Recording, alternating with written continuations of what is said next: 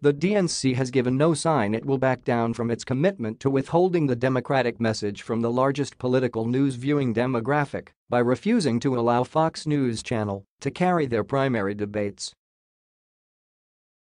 The rest of the major media, too, is generally on board. Fox, for their part, objects.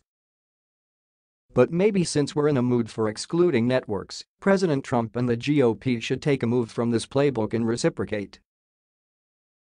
Here is a proposal: Trump should refuse to debate on CNN ahead of next year's election. First, let's be clear about exactly what the DNC did. As a guest on CNN's reliable sources noted on Sunday, the DNC was already not in the business of handing their debates to Fox News. They had no primary debates there in 2016, for example. Their candidate town halls aren't there either. What's different this time is that instead of simply not going to FNC, they made a public statement of shunning. DNC Chair Tom Perez, using the timely trigger of a New Yorker article calling Fox News propaganda, stated publicly his and the DNC's intent to exclude FNC.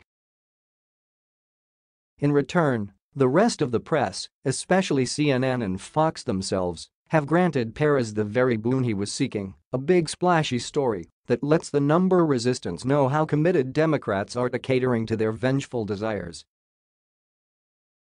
Honestly, Perez should be sending gift baskets to the cable networks. His name recognition probably shot up a few 100% into the whole single digits range. Of course, simply getting the word out to their leftier elements wasn't the only aim here. It actually is a matter of exclusion. On that same reliable sources on Sunday, veteran analyst Jeff Greenfield made the argument that Democrats are excluding a big, blue-collar portion of voters. He didn't say white voters, but it was in the air, in failing to share their own message on Fox News. But sharing their message on Fox is exactly what they want to avoid ahead of 2020. What bigger disaster could there be for a Democratic primary debate than that a huge swath of America actually sees them standing on a radical left agenda? To put it bluntly, they don't want to be seen.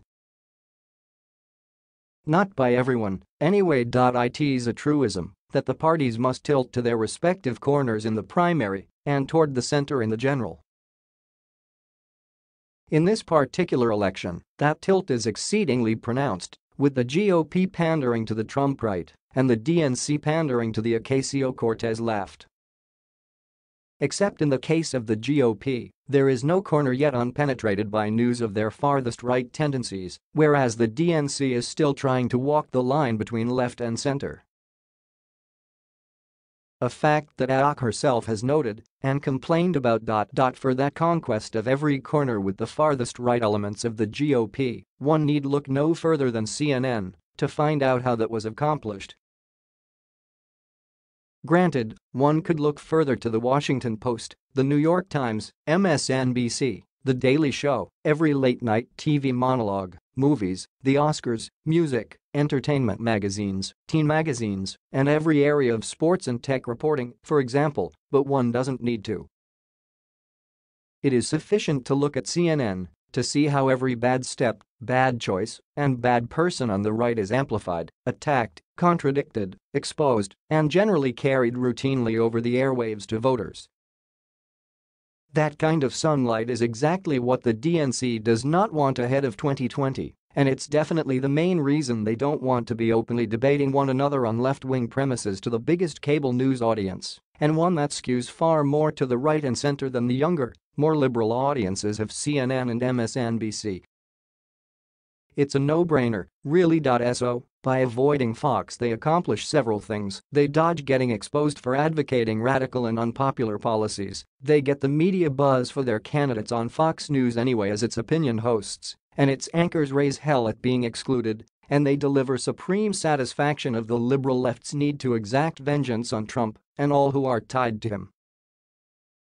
It's a win-win-win. So Trump should do the same thing. That is, President Trump should refuse to participate in presidential debates moderated by CNN journalists. There isn't going to be a Republican primary contest, no matter procedural voting, and therefore no primary debates. And the general election debates are carried on a million channels and outlets. So the best he can do to respond in kind is refuse to participate in debates moderated by CNN personalities. He's already floated the idea, actually. But it's something to get behind despite his embrace.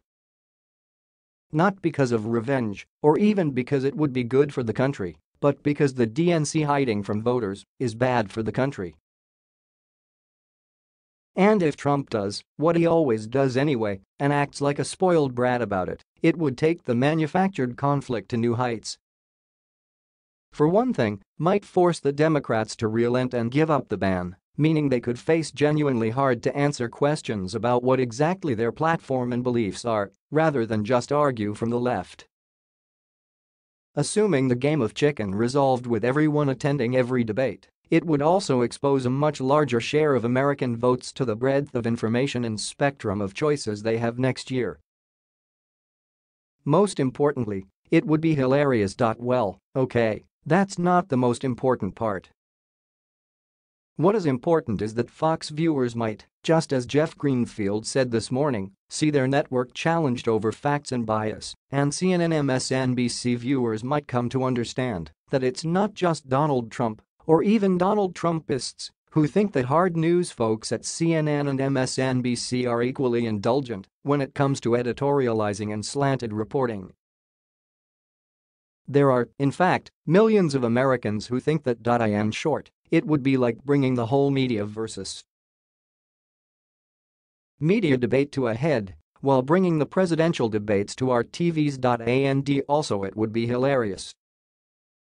Carpe Mentium.